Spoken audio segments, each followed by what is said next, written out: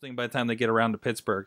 The last few years here, They're still filling an Intercontinental Championship match. Intercontinental Championship match. Stardust was I'm so added sad to it. about that. I know.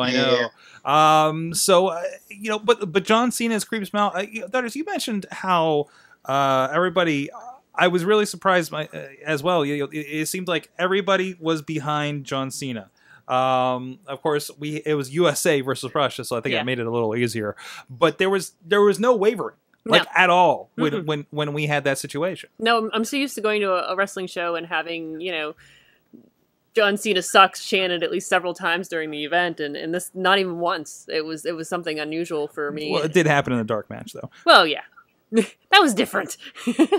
But it was definitely a situation where it was like it wasn't just the kids yelling for him, it was grown-ups and adults yelling for him, which was awesome, and I don't mind seeing him as a good guy and a fan favorite because I think he does a lot of good things, and I think he brings a lot of fans in because whenever I know for people who don't even follow WWE, it's like, oh, I know John Cena.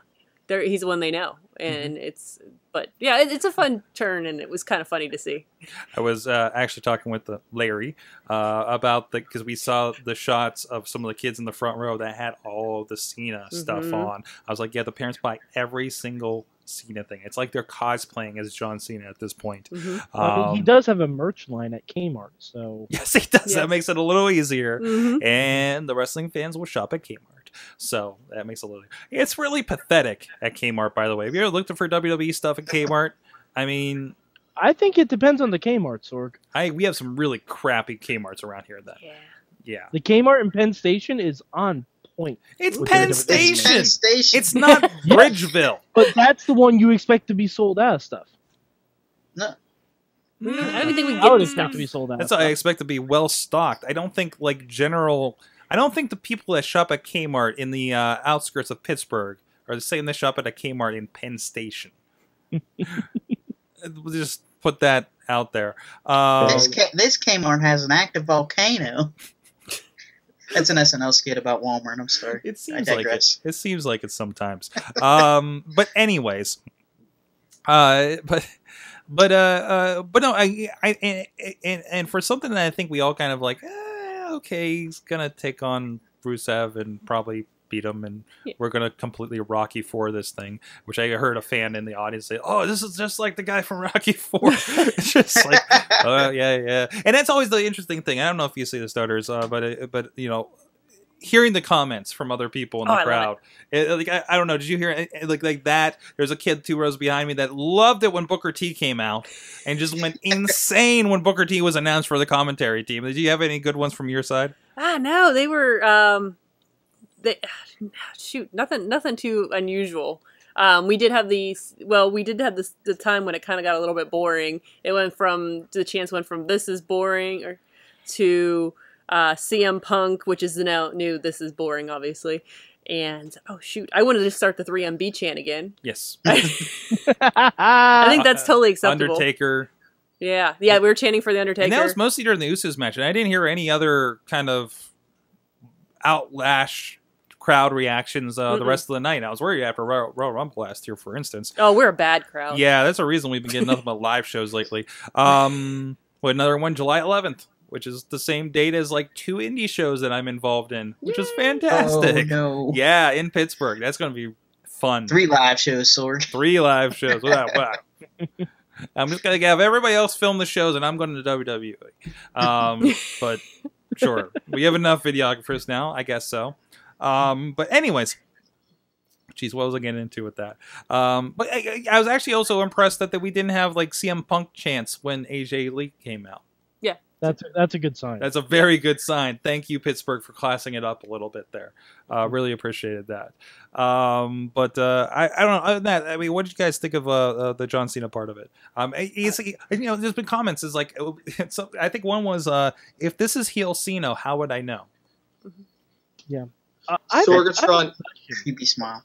Matt, I have a question about this. Yeah. Then Matt. Do you think that WWE is hedging their bets with Mania because they know if they give the belt to Roman Reigns, people are going to be really, really, really angry? but if they give the U.S. title to John Cena and the IC title to Daniel Bryan, it'll soften the blow. That'll be interesting. Kind of along with that, I mean, have you remembered when the IC and US titles meant more than they do now? No, they're building the undercard so much because they know that main event's going to get shit on. Well, and the way they've done the belt with, like, we haven't defended for a while. We don't have anybody fighting for anything else than who's in line for this guy. I mean, you need something more significant, and maybe the numbers are showing it, as far as the pay-per-views and such, Are they making something compelling enough without that belt on top? And what if we make these other belts? What if we get to the point where we get a Bret Hart Bulldog situation at SummerSlam where the IC belt is main event again? Matt, you had some comments? I might have derailed off another tangent, though. Sorgatron. John Cena is pure evil. John Cena does very mean things. The American Empire, Rusev. John Cena? Poor Rusev and Lana. Do nothing but mind their own business. Rusev beat him once. He's nothing but a nice guy. Just loves John Cena comes out there and beats him up like a child just so he can get his title match. Sorgatron, this man is a heel. Well, he's been a heel for years, actually. One of the Twitter comments was that he was holding him captive. He actually held a man ransom for what he wanted.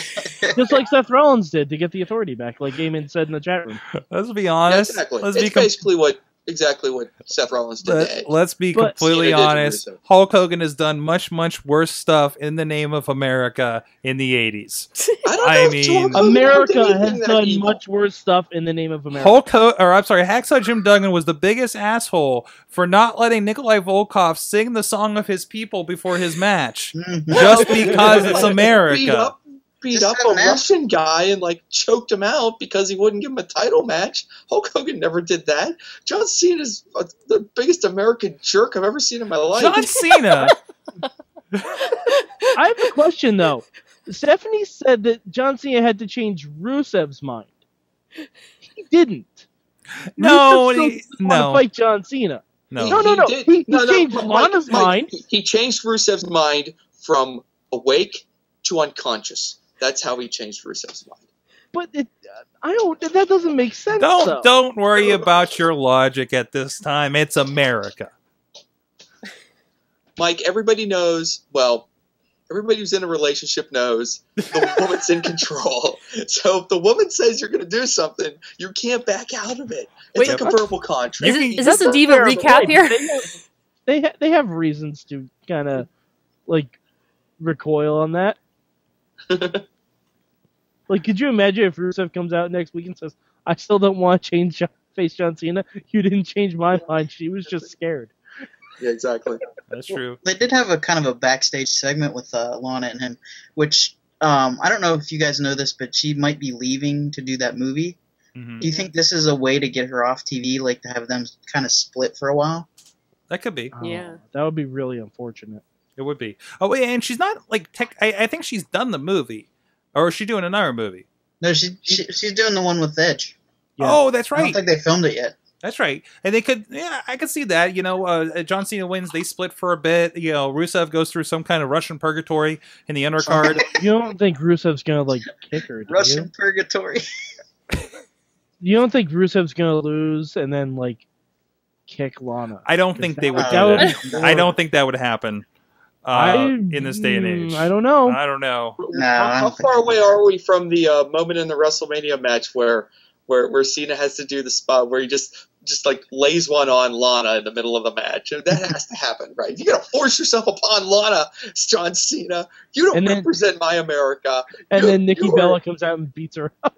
You are an evil man, John Cena. Wait, we haven't discussed Axelmania here. Oh, poor Curtis Axel. Curtis Axel. This is perfect storyline set up.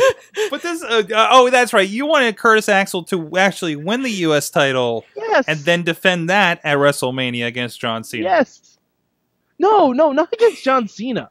I want John Cena to cost Rusev his undefeated streak on Raw, make him lose the belt to Curtis Axel, and then Rusev changes his own mind because John Cena, you lost me my title. You lost me my undefeated streak. I will fight you at WrestleMania. Didn't For happen. the pride of my country, and for the pride of myself. Didn't happen. I know! God damn it. Poor Curtis Axel. On that note, guys, we're going to get to the big question. We have some more to talk about. What's that? Axelmania comes. Axelmania. I was sad because we were leaving, and so I was checking out the merch stand. I wanted to see if they had any Axelmania shirts. This is a missed opportunity right there. But hey, speaking of opportunities, and opportunities to fill your hole, Bobby. Yeah! With pizza! With pizza. There's an awkward transition on Boss Battle earlier tonight. But we love filling our holes with Slice on Broadway. We're amateur here. They're supporting great podcasts in Pittsburgh with pizza and pepperoni. Check them out, sliceonbroadway.com. They're here in the South Hills, right down the road along the tracks here in Beachview in the south neighborhood of Pittsburgh. You're also in Carnegie, PA, also southish. If you're heading out to the airport, you'll find it pretty easily. There's an exit for it. Get down to Main Street. Great gourmet pizza made from scratch.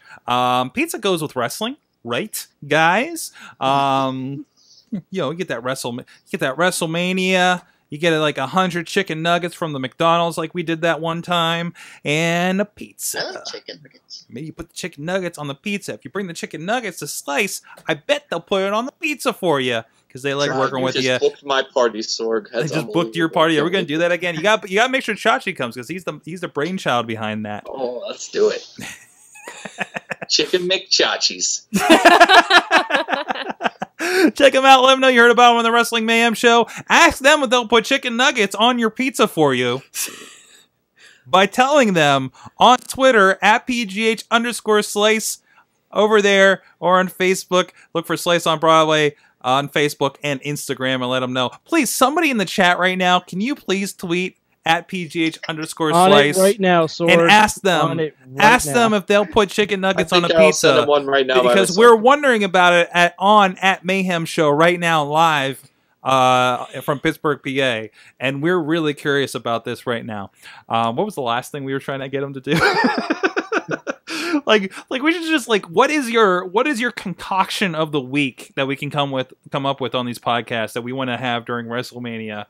And ask Slice if they will make it, because they experiment. And so at one point they made a football goalpost out of breadsticks or something nice. for the Super Bowl. So they have a lot of fun stuff on their Facebook and everything. But they support us. We like to support them, and they're good stuff. If you're in town, support the local guys. Support the little guys. And we'll be right back with the big question by Bobby F. J. Town.